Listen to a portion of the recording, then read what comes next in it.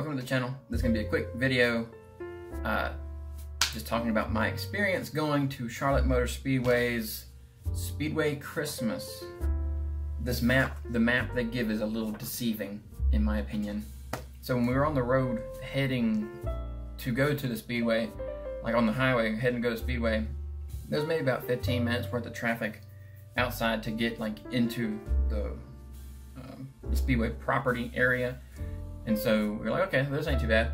And then, unlike on this map that shows where you go when you go to the left, when we went in, it took us to the right. And we zigzagged maybe 6 lines of cars, but it was like they had you go in side by side. And so you're going like 2 down and you're zigzagging.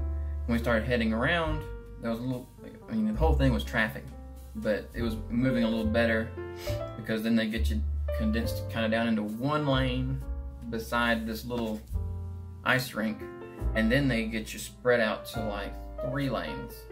And they started showing signs for like a fast pass type thing where you can skip the line.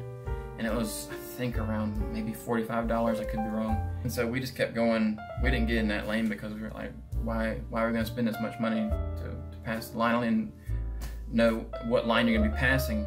So we got up to where you pay to go to this thing. And so we paid, we're like, okay, so we're about to go in and actually experience all the lights and stuff. We got up the hill, and I was like, nope, you're going left. And when you went left down this hill, there was rows of cars as far as the eye could see. It felt like they had porta johns everywhere. There was a food truck at one point, and the ground was muddy, extremely muddy. Ironically, at the very end of this part of the line, there was an Auto Bell lights display, kind of saying, hey, we know your car's gonna be trashed from this, so come see us, we'll get you cleaned up.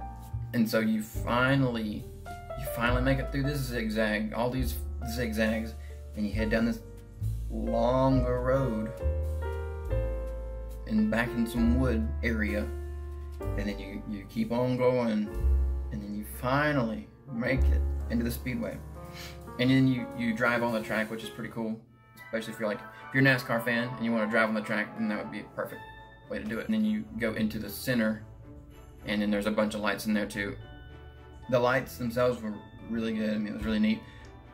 But we looked at the lights for about maybe 15 to 20 minutes after waiting in line for around 3.5 hours. I've got a friend who went, and he said there wasn't a wait at all. So I guess if you're feeling lucky, or if you just want to spend hours with your family in a car, then sure, I recommend it. So that was basically our experience. It was just traffic, non-stop traffic. It was unbelievable. We went to McAdenville last year and left after like an hour because this is crazy traffic. We had no idea we're getting into this year. Waiting 3.5 hours. If you've been to this event, let me know how the traffic was whenever you went, because I mean, I keep saying traffic, the line to get in, which is basically traffic, I guess. But just let me know how the line was whenever you went, because it was crazy when we went. So I guess that's it. Thank y'all for watching. Y'all have a great day. Bye.